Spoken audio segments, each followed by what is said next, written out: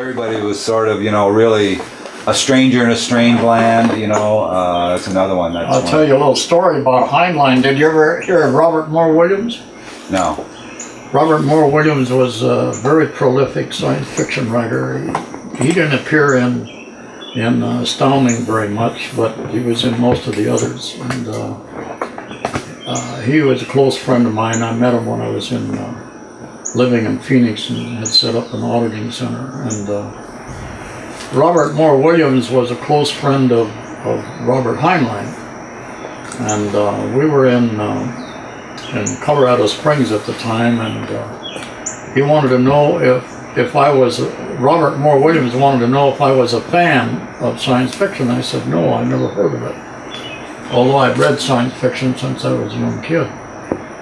He says, well, that's good, because I want to take you over to spend the afternoon with Robert Heinlein, and he doesn't like fans.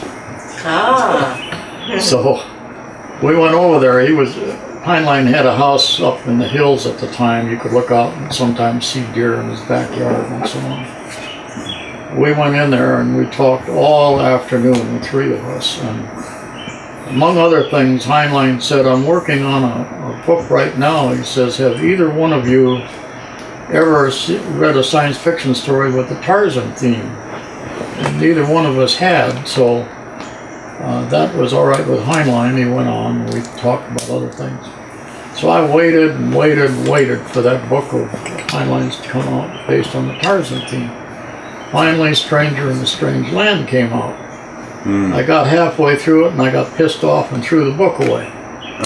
So I shouldn't be like that. I went out and got another book and finished it. But that was his Tarzan theme, Stranger in a Strange Land. Oh, wow. That's not the way it should have been. It should have been something else. So I sat down and wrote Spork of the Aor, which got published in If magazine. And that was my Tarzan theme. That's the way I thought he should have done it. Yours was Spark of the, what is it?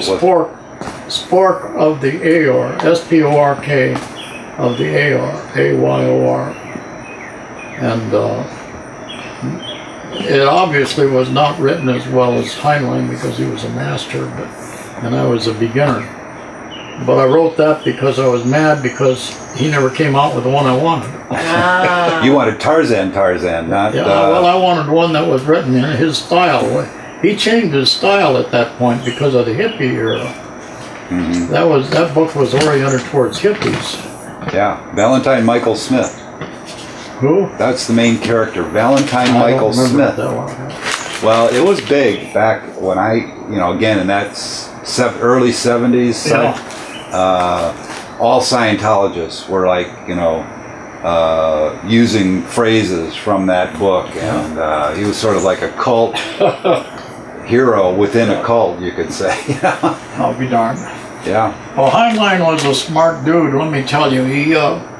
When he traveled around the world, which he did a lot, he never sold himself. He talked to other people. He wanted to learn what they did and what they knew. And he was able to translate that into his work. So obviously at that time, he was familiar with the hippie scene. He had talked to a lot of people, and so that came out. From then on, his style changed,